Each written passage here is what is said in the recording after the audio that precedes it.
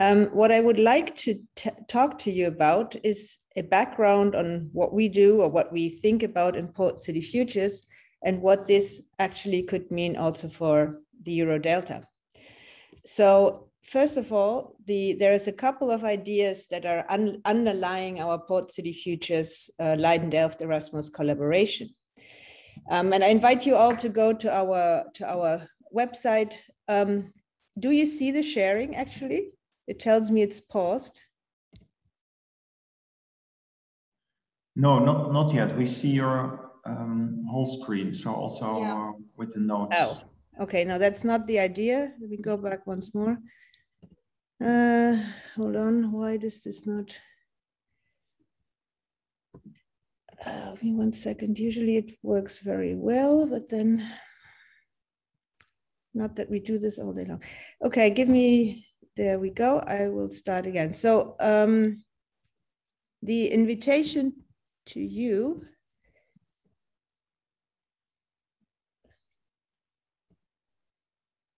Is this showing now? Still not. No, still not. It tells me it's yes, sharing. Now yes. it's fine. Okay. Now it's fine. Okay, thanks. Apologies. So I would like to invite you to look at the PortCityFutures website to also see what the goal of this collaboration is. But I'm not going to present to you what we do. I would try to use the things that we focus on to talk about the Eurodelta concept and the project. Now, for me, it seems important to tie together space, society, and culture. And I think that some of the comments yesterday already pointed in that direction. On the one hand, this is a physical reality, and that's what we have to engage with. It's important to have economic numbers and other statistics, but it all takes place in space. And so this interaction between people, between what we think about places and the place itself, I think is very important. And that also means not only taking into account technological innovation, and we had proposals yesterday about single tickets to travel on different modes of transportation, but we also had comments about the importance of recognizing the culture of water, for example. So I would really agree with the fact that we need to bring all of these together, that we need to talk about border crossings, and not just on land, but also with the sea.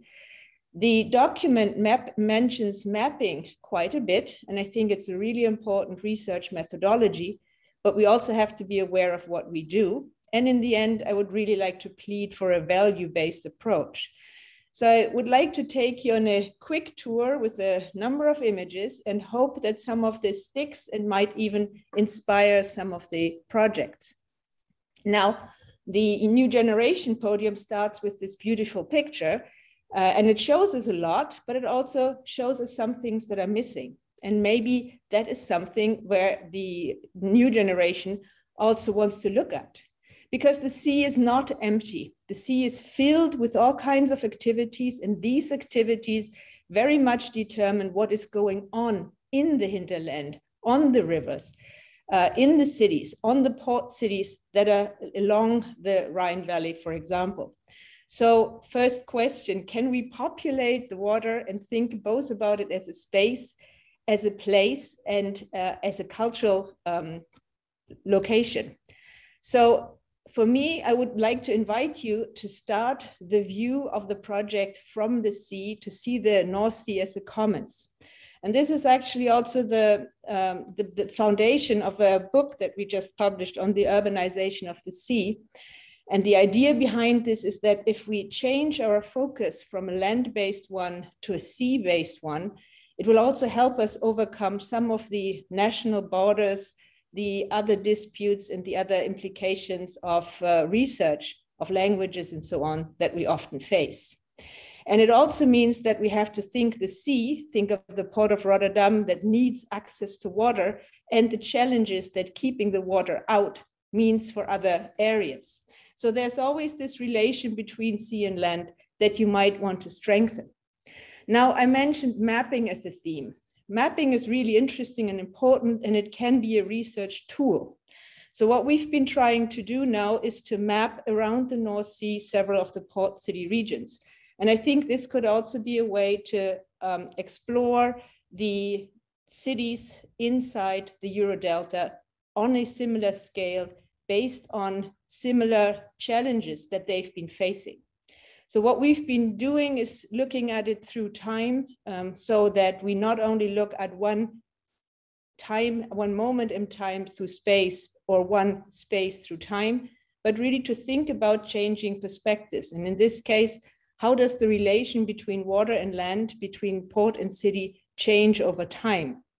Now, so far we've done this for 3 cities, but what we are trying to do is develop a methodology that can then be applied to other cities, to go beyond the pure focus on economic geography, where you have beautiful maps, but they don't land in space. They don't land at any scale. We've been asking for people at what scale they work.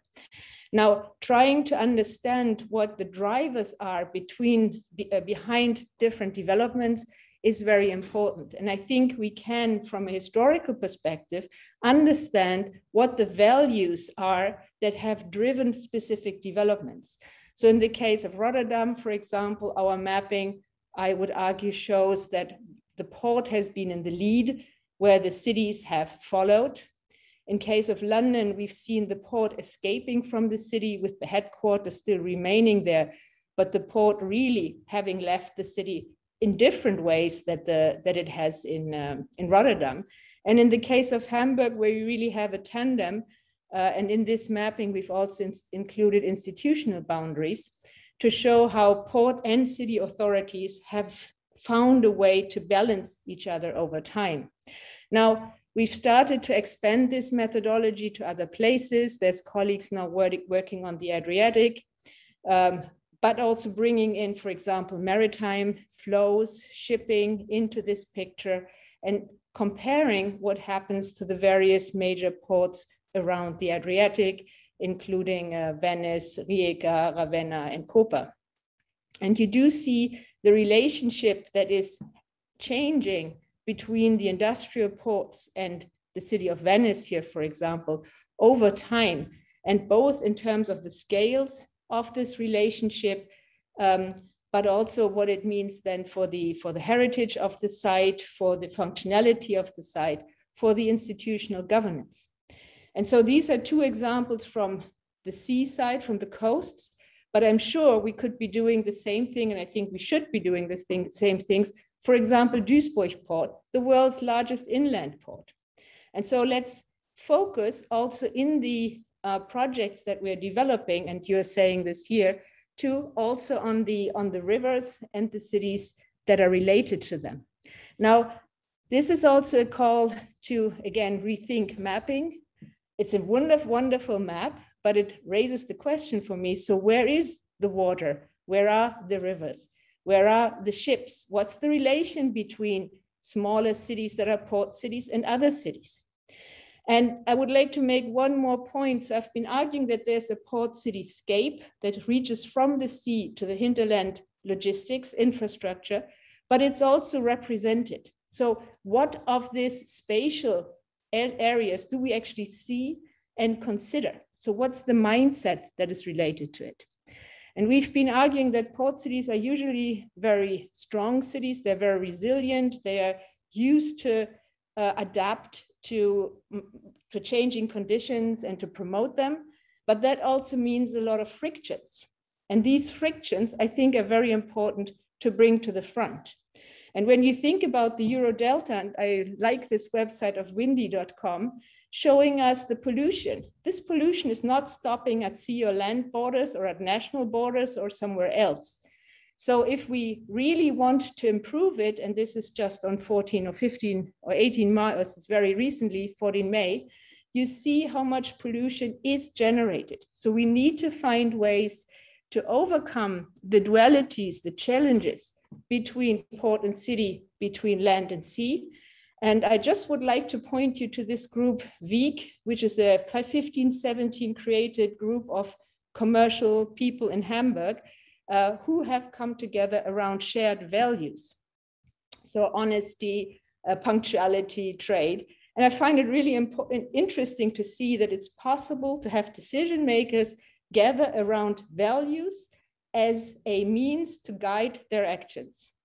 And so as we want to overcome dualities of industry and city, of heritage and migration, of logistics, etc., how do we do this? And can a value-based approach help us engage with these challenges? So from that perspective, and here's a little moment of advertisement in there, we're launching a course on reimagining port cities, understanding space, society, and culture. If anybody is interested, it starts on the 26th. But what I'm arguing is that when you develop projects, and this is a design project from my students, take into account the values that you want to achieve. Think about a long-term future, even as you want to take small steps. But first put a dot on the horizon, 2080, and then think about the adaptive strategies that can actually get you where you want to be.